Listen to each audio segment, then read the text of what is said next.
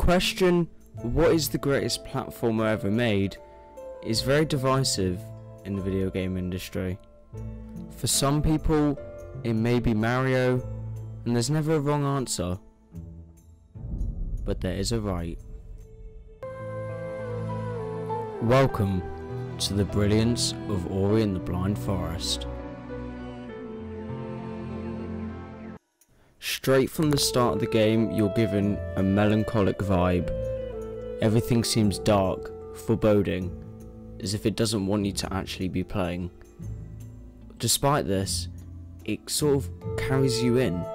It intrigues you with this strange curiosity that I've never really experienced before in a 2.5D platformer. The defenseless nature of your character when you first start the game really makes you want to carry on, progress through, and just try and figure out what's next in this little guy's world.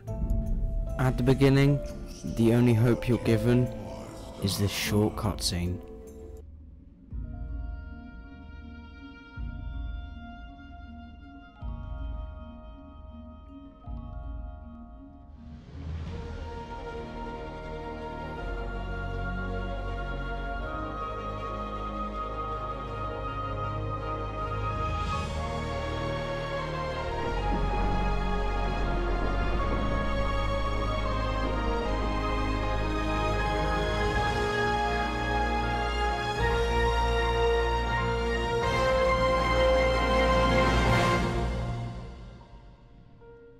As soon as this cutscene's over, you know that the game's going somewhere great.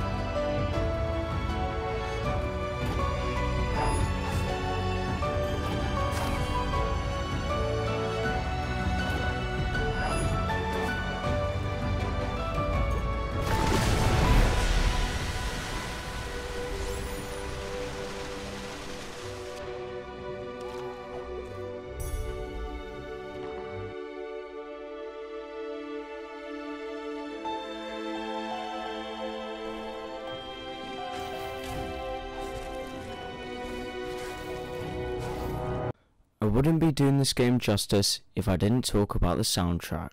Produced by Gareth Coker and really encapsulates everything about what makes this game fantastic. The soundtrack really just elevates the experience, making the gameplay stand out even more than it already does.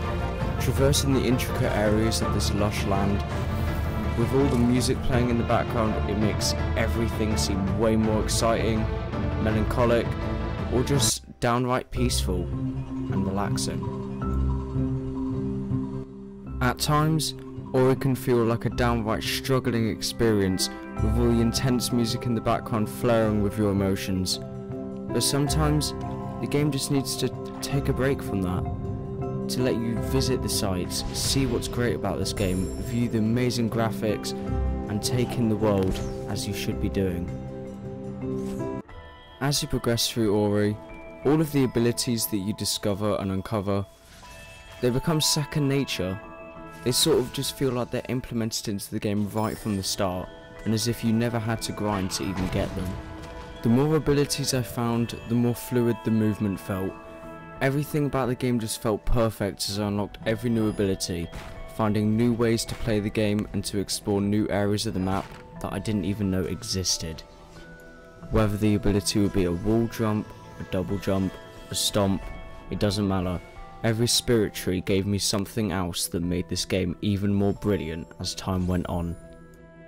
I think the story of this game is what's going to get people the most.